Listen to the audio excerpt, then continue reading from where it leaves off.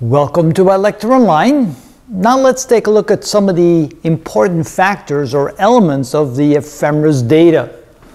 So this is specific to work with the coordinate systems that we could be using. For example, we could be using the ECEF, which is Earth-centered, Earth-fixed, or the ECI, which is Earth-centered inertial coordinate system. Now for GPS, we typically use the ECEF coordinate system.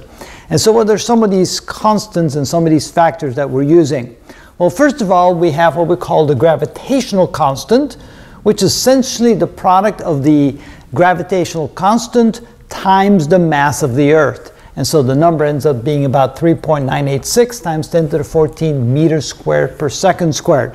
It's a more accurate way of being able to predict where the satellite is going to be, and they use the constant g times m. The next one is what we call the Earth's rotational rate in radians per second. How fast is the Earth rotating? Of course, we know that the Earth rotates in approximately 86,160 seconds, and so therefore that's then converted to radians per second, of course, much more accurate than that.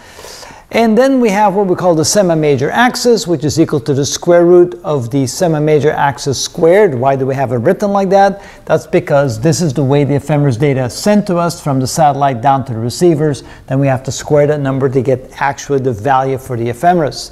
And then it's used in this value right here, which is called the computed mean motion. And that's equal to the square root of mu, which is the gravitational constant. Actually, I should say Earth's gravitational constant, otherwise you may confuse it with g, which is the universal gravitational constant. So Earth's gravitational constant is mu, and it's the universe's gravitational constant times the mass of the Earth, coming up with that new constant. So when we take that value divided by the semi-major axis cubed, and then we take the square root of that, we get what we call the computed mean motion. So what is that?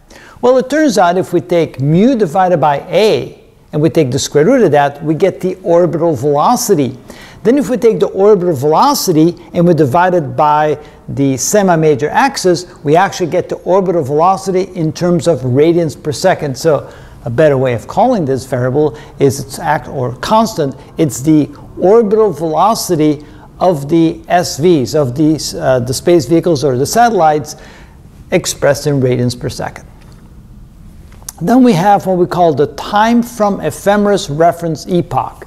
So this time right here is the time of the ephemeris. So that is the time, the middle point of the period of the ephemeris data. We subtract that from the satellite time, and then we get the t sub k. So we want to make sure that we understand the difference between those two.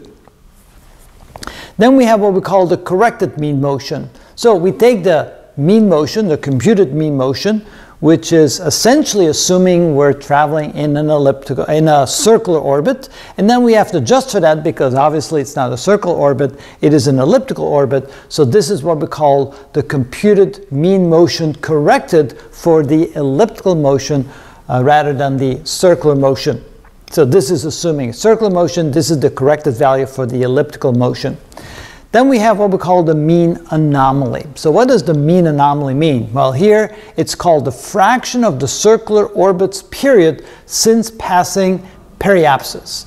So here we take the portion of the orbit in time compared to what it would take to do a complete orbit. We take that portion since, so we time it since it passes periapsis, or the closest point of the satellite to the Earth. So when it passes that point, then to where it's in its orbit, we take that time difference, and that's the fraction of the total orbit of the satellite, and that's what we mean by the mean anomaly. Now, notice that it's adjusted by the corrected mean motion factor times some time constant t sub k, which is this right here. So we want to make sure that we're dealing with the right time period and correct the right mean anomaly, or the period since we passed the closest point to the Earth. We then also have the m sub k based upon the eccentric anomaly. So what we're trying to do here is we're trying to calculate how the eccentricity affects that motion. And so there we have the calculated value, which can be done in an iterative process. Then we have a few more values. We have what we call the true anomaly. Well, how does the true anomaly compare to the mean anomaly?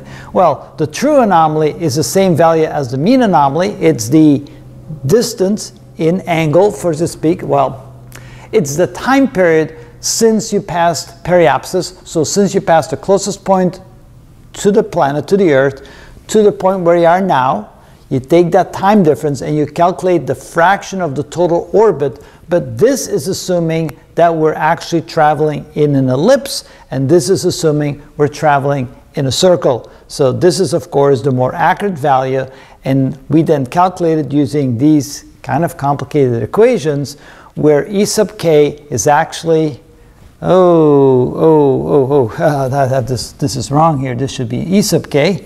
I was going to say, that doesn't look right. So where E sub k is what we call the eccentric anomaly, you calculate the E sub k based upon the eccentricity and the cosine of V sub k, and then you have this iterative process where you get the very accurate value for the true anomaly. In other words, how far have you traveled as a portion of the orbit since you passed periapsis, since you passed the closest point to the Earth. And so what you're beginning to see here is that distance is a very important part. You want to know, based upon the elliptical orbit that the satellite is in, passing the periapsis, passing the point where you're closest to the Earth, at that point you want to know how much of that orbit have you traveled in, and knowing where that position is, what that angle is, you can then calculate all the various parameters of the satellite, where exactly it is. And those are what we call the elements of the coordinate system, or the factors. I like the word factors better, but they officially call the elements of the coordinate system, to help us figure out where exactly the satellites are in their orbits.